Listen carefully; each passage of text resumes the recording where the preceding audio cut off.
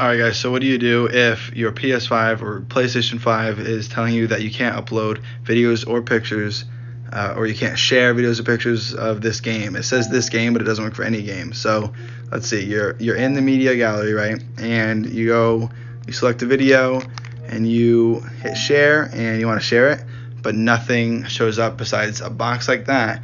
But instead of showing the options, it says you can't share this game. All you have to do is turn off your PlayStation 5 and turn it back on, and it should work. That's what worked for me. If you guys found this video helpful, then hit that like button and subscribe if you want some more tips. I mainly post gaming videos, but who knows what the future holds. Anyway, guys, thank you so much for watching. I hope this helped you, and I'll catch you in the next one. Thanks for watching.